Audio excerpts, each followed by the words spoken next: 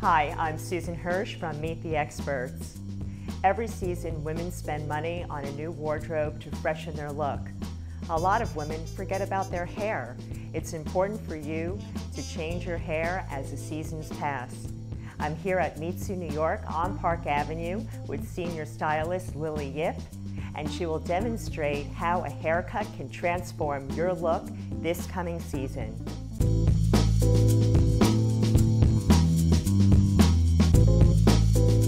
Hi, Lily. Hi, Susan. Lovely to see you. Thank you for having me here today. Absolutely.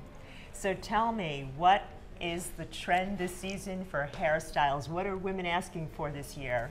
Well, I find that most women still enjoy having medium to long hair. It's fun. They have a lot of options. Some of the trend is more creating bangs, long fringes, so that they can sweep them over, roll it, put it up.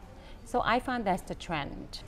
There are many reasons why after 40 a woman's hair thins. It could be a thyroid condition, under or overactive. It could be a nutritional deficiency, diabetes. What do you recommend to actually give volume to the hair? Because women obviously don't want to wear a wig. They want to have gorgeous, glamorous hair. That's definitely a factor. I think the things that you mentioned, thyroid, hormone, it's a huge issue. Definitely seek a professional, like doctor, dermatologist. Then take care of yourself. Vitamins, I find soy very beneficial. It promotes new growth, which is great, and it also gives you shine. And then also, I'm sure that actually cutting the hair a certain way will give volume. Right. So if a client finds that they're losing a little bit of the volume, the hair gets a little dull, you want to kind of start layering it, texturizing it, teach them how to style their hair to create, maximum volume. Products also helps. Which is probably what, shampoos and conditioners out there that are specifically for volume. Mm-hmm. And Oribe has a great line, so they can always, a product called Volumista. The way you can style it, turning your head upside down, going sideways, back and forth, that also creates volume. So when there's you go many ways. sideways, you mean actually blow drying your hair to one side and then blow drying it to the other way. side. So this also leads to hair shedding. I know that a lot of women are literally have locks of hair that are also falling out. So this probably goes back to maybe what you were implying before about nutrition and making sure that you're getting vitamins. You mentioned soy. Right. And the shedding part, by the time you notice it, it's actually been happening for a while. Stress takes 3 months to show up on your hair. So when you're stressed, 3 months later, you're going to see more hair on your pillow, hair on the floor. So you really should be more proactive and go see a professional. Women have become so much more comfortable today using curling irons, flat irons, hot rollers. They used to just at one time only use a blow dryer. So I have to ask you, what do you recommend to really prevent the damage that can take place from all this heat to the hair? Well, that's definitely a lot of choices out there nowadays. I found the best way to style your hair is finger dry your hair. Use a protective items, product such as the oil base. There's a product out there called Royal Blowout. You can spray that on before you style. It creates a lot of volume. It's also heat protection against the iron, the heat, which is great. So there's something out there to shield the heat. Yes, and then there's an anti-humidity spray that actually prolongs your blow dry, so you don't even have to do it every day. And then also, I suppose you could also use Velcro rollers because that's not heat. Right, and it's the best way to prolong your dry again, because you really want to start styling it every day with the hot tools, because that will really damage your hair. So, how does a woman go back to her natural hair color if she has gray? Well, you have beautiful gray hair. Thank you. Well, the transition is very difficult. So I suggest that looking at the true base tone on their hair and then putting some highlights, lowlights, that works well to smooth the process, the transition much easier. I do know that a lot of women have asked me when they see me, how did I transition? But you have to realize that I transitioned at 29. I stopped coloring my hair. But I think also one would have to come to you to get their hair cut maybe every 6 weeks or so. Yeah, definitely more frequently, because now you're doing another process over your single, and your ends tend to get really dry and oxidized from the color. So yes, you're probably gonna come in 6 to 8 weeks, and then you will have to do some hair treatments at home or a salon that provides it, so that you actually maintain some of that shine and volume in your hair.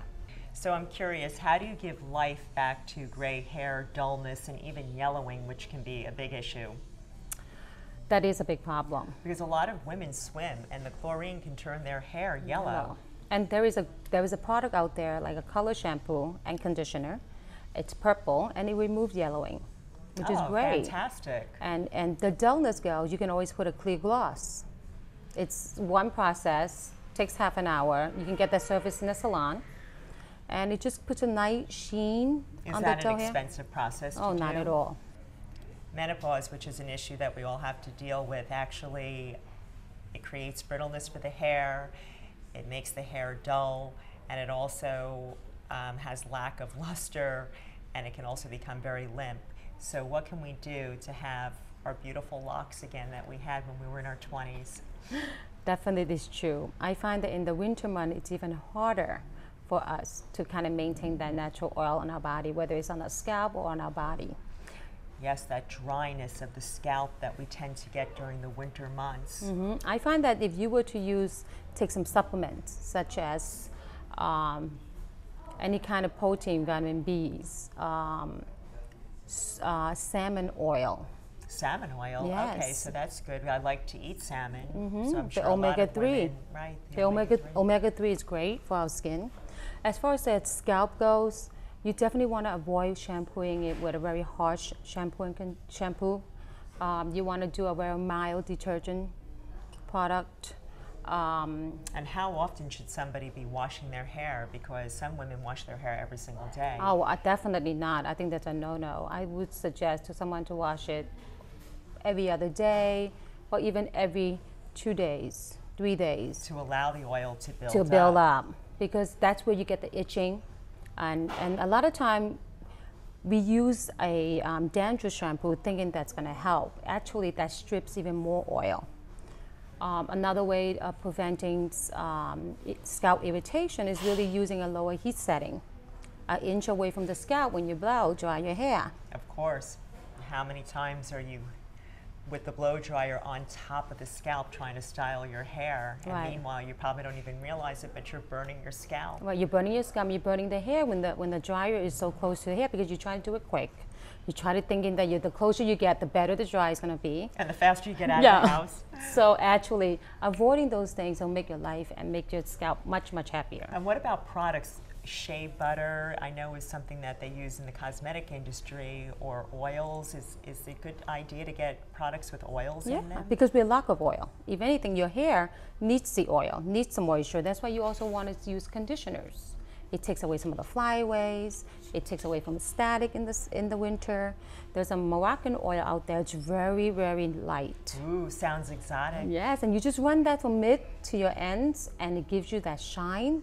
It's light, and it just, when you move, you just feel like you are very exotic. So what are your favorite products? Oh, my favorite product is still Orbe. I love it. I find it very clever, the way they create a line that actually have so much oil, extracts, protein in it to promote, again, volume, sheen.